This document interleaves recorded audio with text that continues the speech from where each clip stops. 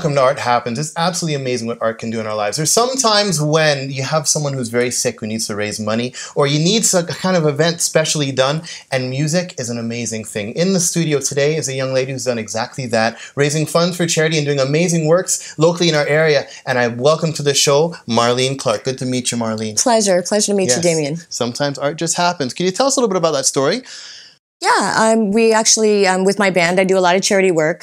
We usually do at least 2 or 3 charity events that we pick a year. One of the specific charity events that we picked was for a young gentleman, about 16 years old, who was diagnosed with cancer. Unfortunately, he couldn't afford the medicine and the surgery that he needed in Canada and had to be flown to the States. So my band and I decided to pull everything up and pull everything out, and we got together for this young gentleman. We actually raised enough money, not only to send him to the States for the surgery, but he's now in remission. He's been cancer-free ever since.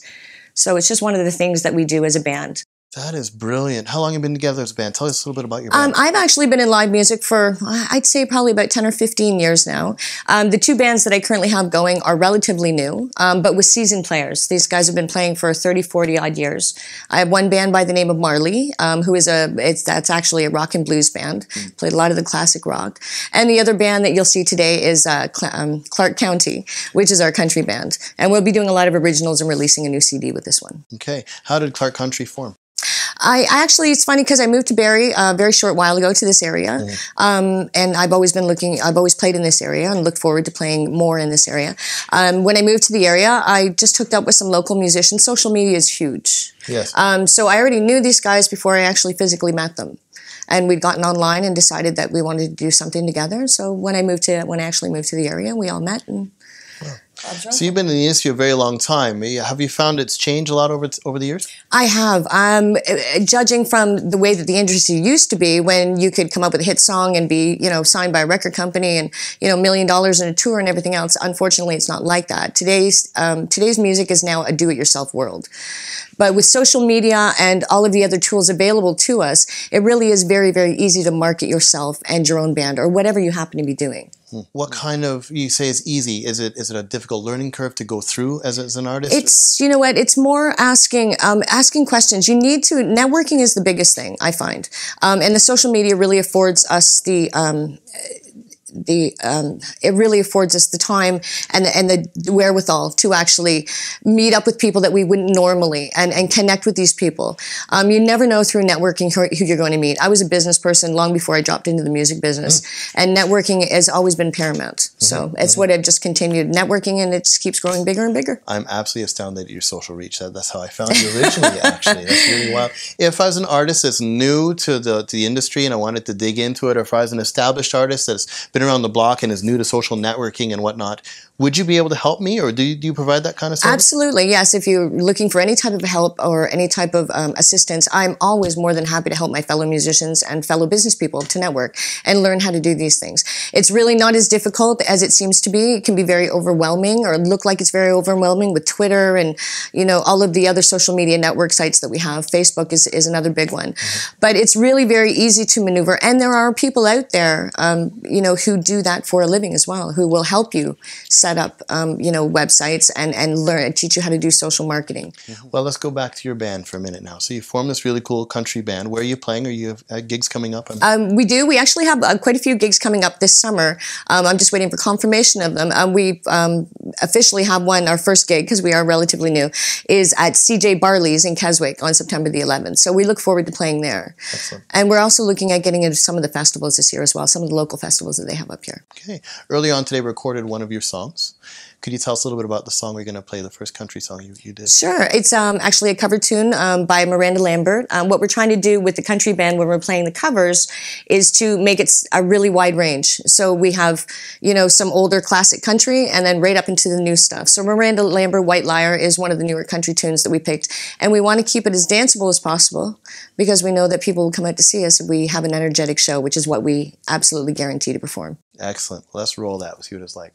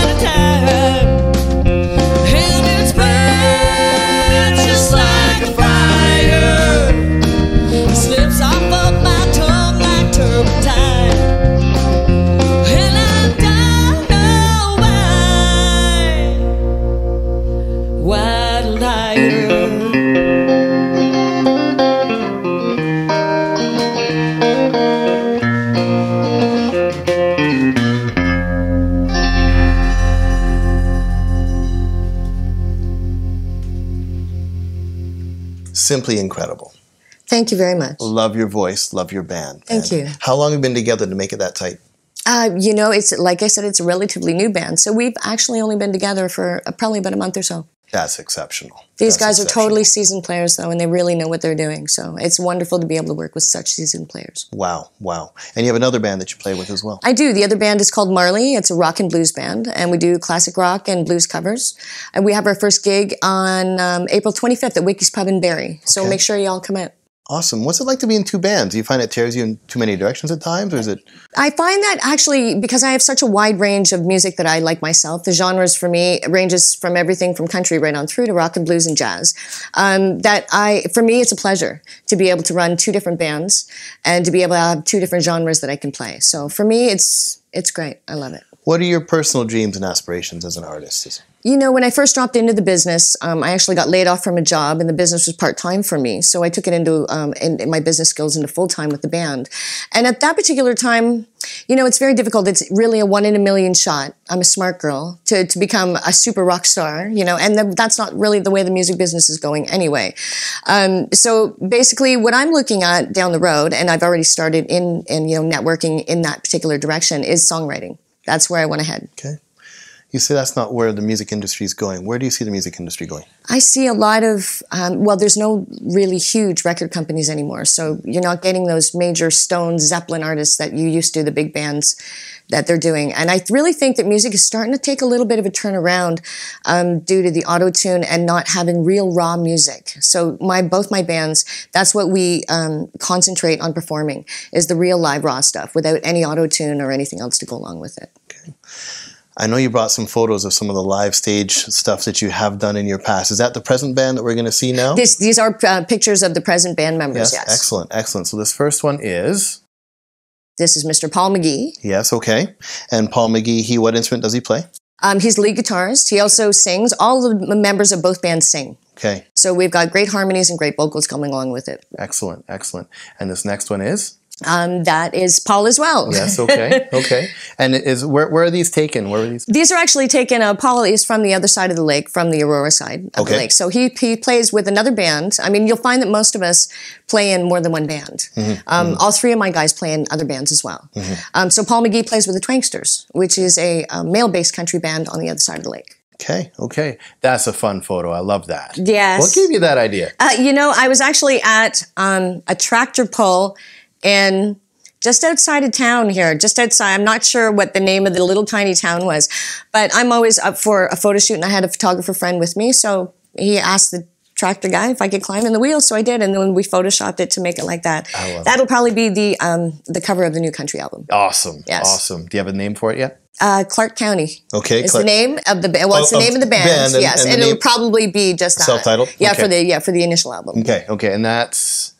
That is Chris Conley. Chris Conley is a bass player, funny guy too. And same thing, great vocals, great harmonies. Yes, yes. Well, you said your blend is just... Yes, it's wonderful. Doesn't it sound lovely? Yes, yes, absolutely. I'm very pleased with that. That's Chris as well. As you can see, a lot of us have professional photographers that kind of come out to our shows. So Right, right, right. Do you find that's important? You know, for exposure, and if you're networking, and if you're trying to, whether it's a business or whether it's music, anything that you do, you know, School of Music, anything that you're doing is marketing yourself. So yes, any photographers that come out, they post it on their sites, we post it on ours. It makes us look more professional as well, which we are, which helps us to get bigger and better venues. Excellent, excellent. Love what you do, and that's you. That is me, yes. That's at one of the other charity events that I do on a yearly basis. I do Woody Stock for lupus. And I've done that for probably about 4 or 5 years in a row. And we've raised, I can't tell you how many hundreds of thousands of dollars for this.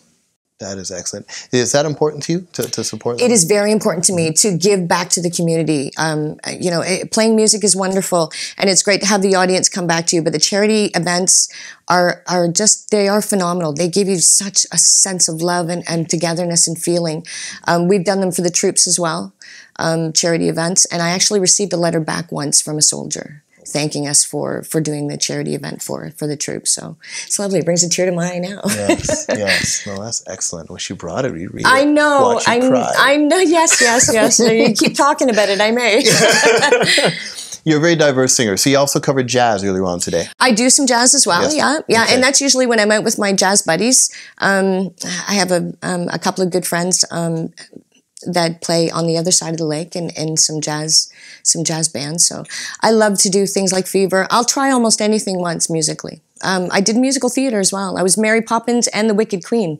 Oh, no kidding. Act 1 and Act 2. So yeah, vocally, I've done a lot of stuff. That is awesome. We have future guests on the show that have that stage background. Lovely. So it's so much fun. Awesome. Blackout Week was something. Yeah. Well, let's roll some of the footage that we have of you doing jazz earlier on today. Great.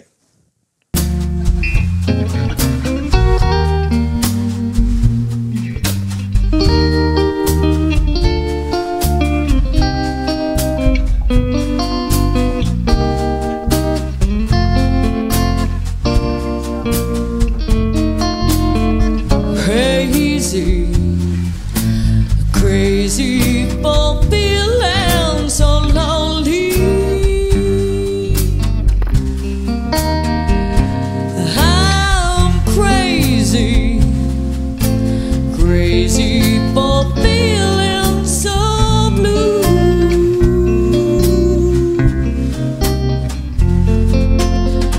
I knew you'd love me as long as you wanted. And then someday you'd leave me for somebody new.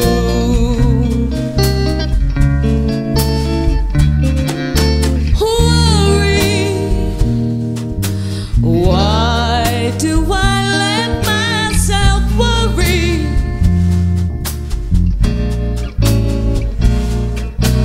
Wondering what in the world did I do?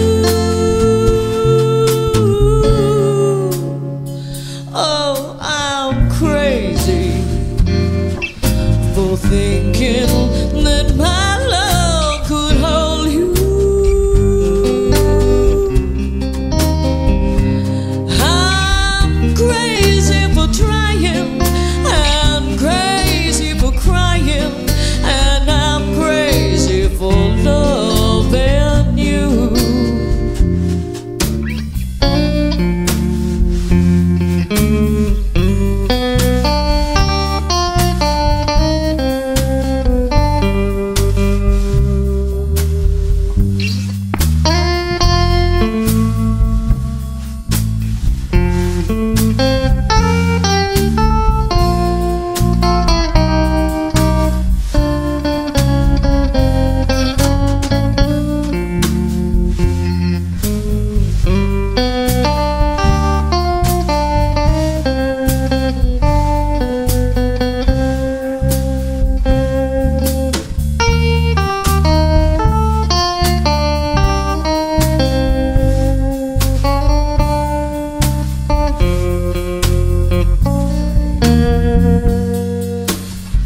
Crazy for thinking that my love could hold you. I'm crazy for trying, and crazy for crying, and I'm crazy for loving you.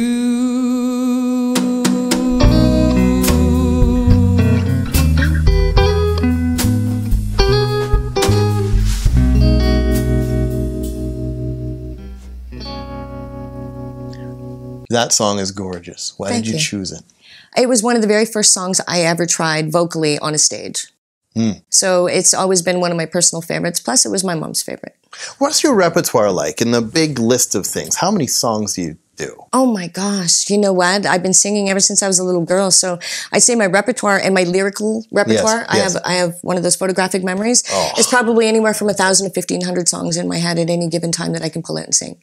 That is ridiculous. I know it's a weird talent to have, but So some people memorize law books and legal terms and medical stuff. You got songs up. it's natural for me too. I don't even need to try, really. I mean, usually 3 times after I hear a song, I can repeat it verbatim. Envy? Me? I've been playing forever, and to this day, I need the audience to support me sometimes. Everybody has a talent. You have a talent that I probably couldn't do whatsoever. So, Well, it was a pleasure having you on the show. And it was a pleasure. Absolutely Thank you so much. If we wanted to get a hold of you, how do we do so? You're going to contact at marleneclarkemusic.com, or you can go directly to the website, www.marleneclarkemusic.com, and we're available for bookings now. So Excellent. Well, we look forward to seeing you at further shows. Sometimes art just happens. Roll credits. Art Happens is brought to you in part by Spalding School of Music, Backland Photography, and Pink Fluffy Unicorns Dancing on Rainbows.